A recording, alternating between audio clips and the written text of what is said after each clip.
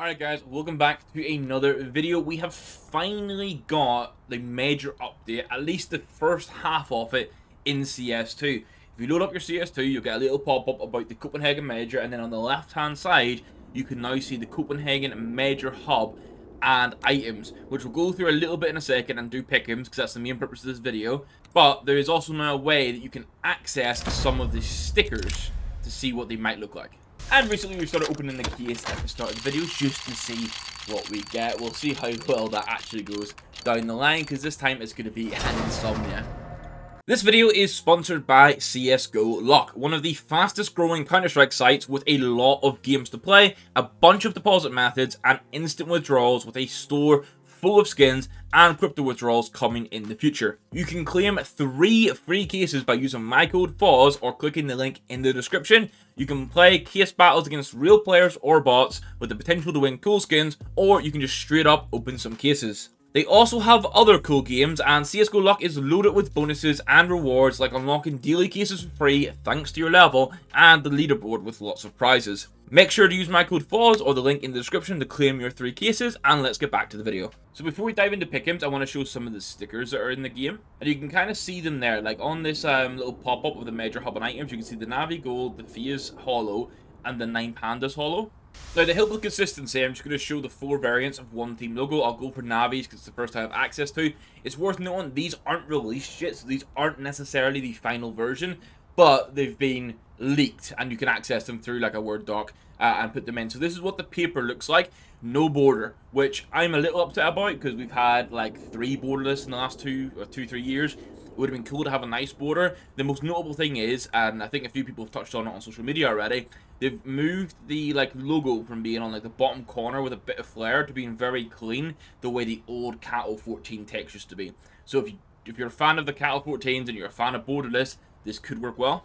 Unfortunately, we don't see the return to foils, and we are instead getting glitters as you go through the glitters when they come out.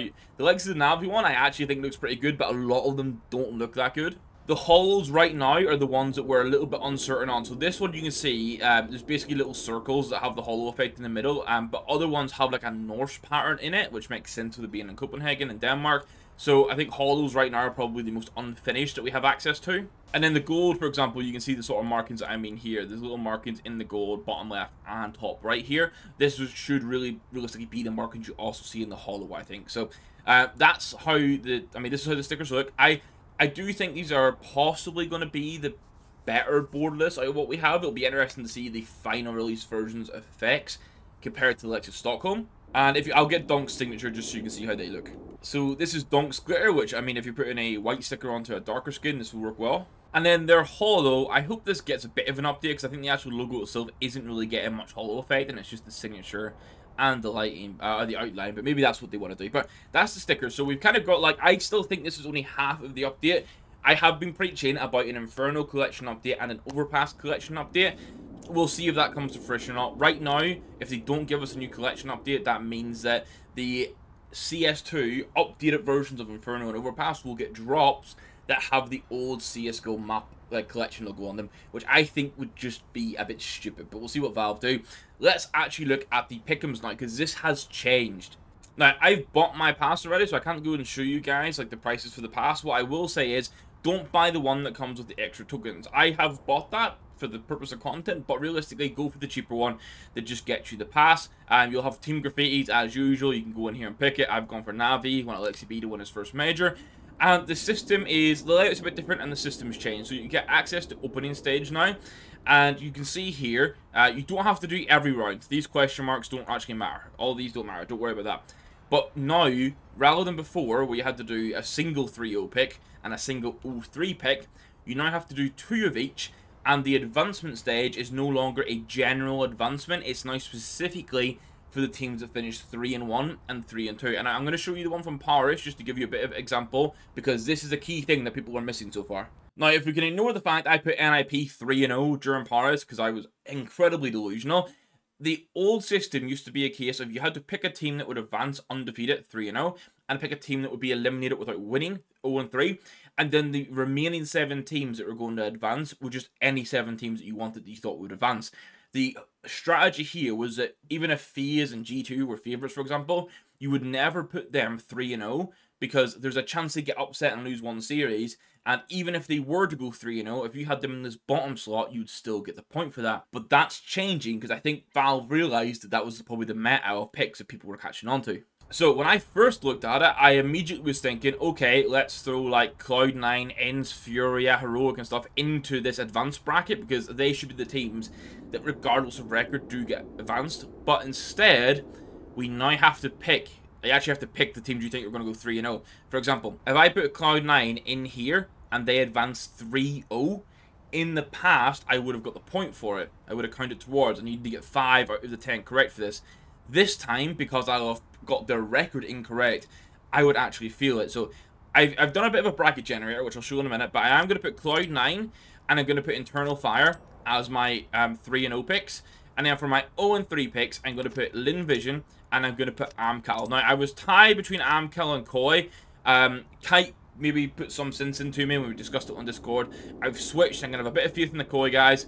So I'm going to put Amcal as the 0-3. Now, when it comes to the other 6 teams that I think will advance getting through, I think ENCE makes a lot of sense. A lot of experienced players there. They've done it before. They know what to do, and I think they'll survive the bracket. Furia or another one. I do think Furia might end up 2-2 with a bit of an iffy game, but we'll see. Another one I think is going to make it through will be Heroic. I also think Apex will make it through. And then you're left with these final 4 teams, or the final 2 slots, and you've got like 7 teams to pick from. I have done a bracket generator, which I'll show at the minute, which might help justify some of my picks here. I'm actually going to put the Mongols through on a 3-1 or a 3-2. I think they're going to get through. And then I believe I put my last pick as Saw. And I'm going to double check this. So I'm just double checking it, and I'm making this video to help you guys with the Pickems process and everything. So if you want to do this, you can copy mine. I think Internal Fire and Cloud9, because you have to pick people that you think will go 3-0. I think at least one of them should definitely do it. I think Linvision are quite popular as the 0-3 pick. The other thing to mention, though, is I think this is going to be the hardest stage of Pickems we've had in quite a while, because the system change makes it a lot less likely to just fluke through on 7 picks like you could do before. And you have to, an MR12's here, so it's best of ones. If it's not an elimination match or a qualification match, they're all best of one on MR12, so it can very quickly cause upsets. So yeah, I then had those guys going through, and then my 3-1 and 3-2. I've had Heroic, I've had ENCE, I've had Mongols, Furia, Apex, and Saw, which means the likes of Ecstatic, Koi, Legacy, and everything are missing out. Now, I'm going to lock this in, and then I'm going to show you guys a bracket generator to sort of justify why I've done it. And I think you guys should use this bracket generator as well for doing your own picks, because on paper, you may turn around and say, oh man, like, I don't know, Cold Zero and Legacy are definitely going to get through, or like this team should definitely be going 3-0, but it depends how the bracket falls. So this is majors.im. I'll move it here so you can actually see. So this system, you can fully change it to who you think is going to win games. Now, I'll go through basically round 1. And as I've mentioned, MR12 can already throw this off. There is a world where we get 6 upsets in the opening round because MR12 best of 1. But Cloud9 over Ecstatic, I think if you're being logical, it's a fair pick. Eternal Fire Mongols, I think is actually going to be a really cool scheme because I have faith in Mongols going through. But Eternal Fire's form has been looking good, so sort of backing them there. I think ENCE with the Glaive experience is going to be Imperial. Apex will beat PM. Heroic over Linvision, like I say, Linvision are my 0-3. You can see the final results here, but I'm just going to sort of walk through the bracket with you guys. 9 Pandas over Amcal, I think that'll be super close, but again, I think that 9 Pandas team do it. Saw and Koi is another insanely cool series. They had a 2-1 in the RMR recently, but I think Saw will edge out, and then I think Furia and that Brazilian battle should be able to beat Legacy. Now, if we focus on the run to 3-0 first, you can see where this can get a little bit tricky, because these are best of 1 matches. Cloud9 against Furia should be a close game. Kind of banking that Furia will bottle it like they have been doing recently. Eternal Fire Saw, both teams in good form. As I say, I'm leaning into the Eternal Fire sort of form and just blitzing through at least the opening stage. ENCE over 9 Pandas should be a comfortable win for ENCE. Best of 1s can really throw the mixer in, as we've been saying. And then Apex against Heroic will actually be really interesting because you've got kicks in the old Apex IGL on Heroic. This might go either way, but I'm leaning with Heroic getting the win here. And then that sets up these round 3 matches where I think Cloud9 should be able to comfortably beat Heroic over a best of 3 series. And as much as I'm trusting Glaive and the ENCE guys, this is where I'm committing on the Eternal Fire pick. Maybe it should be ENCE. You guys can make your own judgment there, but that's how I've got to the stage of Cloud9 and Eternal Fire being 3-0. if we focus on the 03 picks then and how this plays out, Static and Legacy is really going to be a toss-up, but I have neither of these teams going 0-3, so it doesn't matter too much. I think Mongols will have enough firepower and come in and upset Koi. Imperial should be beating Amcal, and then I think P and Gaming should also be beating Lin Vision. I think they're two obvious picks people will be going for. That then sets up the following 0-2 matches where it's Legacy and Lin Vision. I don't think Cold Zero is going 0-3 at the major. Lin Vision get eliminated. And then Koi and Amcal is the one where I mentioned before. I initially had Koi going out, but kind of talked some sense into me, so I'm going to go with Amcal getting eliminated. So that's how I've come to those 3-0 and 0-3 picks. And then you can see the middle bracket just gets a little bit messy, and this is why I think it's actually going to be quite difficult to get Diamond Coin this time, because like I said previously, I would have previously had Cloud9 and Internal Fire just in general advancements. Like if I go back to the other tab, if we were doing this format with the teams we have here, the bottom row you would basically be putting Cloud9, Eternal Fire, Heroic, Mongols, Inns, Furia, and Apex, for example. And out of those 7 teams, you could almost guarantee 5 of them are going to go through. And then you take a chance on your 3-0, maybe being like, I don't know, Saw, for example. And then your 0-3, you commit on like Lin Vision still. And that would have been a fairly easy opening stage prediction, I would say. But now that we have to actually get the predictions perfect, I think it's going to be a little bit more tricky. Now, if you're wondering why you want to do the Pickems, or why you should be doing the Pickems, basically, the more you progress and the further you get, the more souvenir packages you get, which can be bought normally for $2.39. So whether you want to get them yourselves and open them, or you want to get them and sell them to try and profit from doing it, whilst then also getting a bronze, silver, gold, or diamond coin, that is basically what we're doing. So we're still waiting for the stickers to be released into the game fully. I think that should come tonight. If we got everything last night, kind of hoping tonight we'll get this update for it, and then that means everything's in the game ready to go 2 days ahead of the major.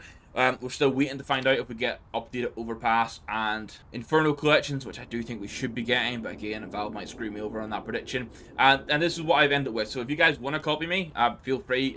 No guarantees that this is going to progress into a silver coin, but I am overall kind of hopeful that I should be able to get 5 of the 10 picks here, and then we can try that run for the diamond coin. If you want to discuss like the major in general, whether that's just the games going on or the pick games, I do suggest joining the Discord. It'll be linked down below. We've got a dedicated esports section there, and I want to try and get that as active as possible. We love the skins, and I love skins too, but we've got to show some appreciation to these big events and the best players in the game that we love. So I'm going to stop waffling. That's my Pickems. Good luck. Let me know who you think are going to go 3-0 and who you think is going to go 0-3. Have I got it horribly wrong? Are you guys cooking? Just let me know.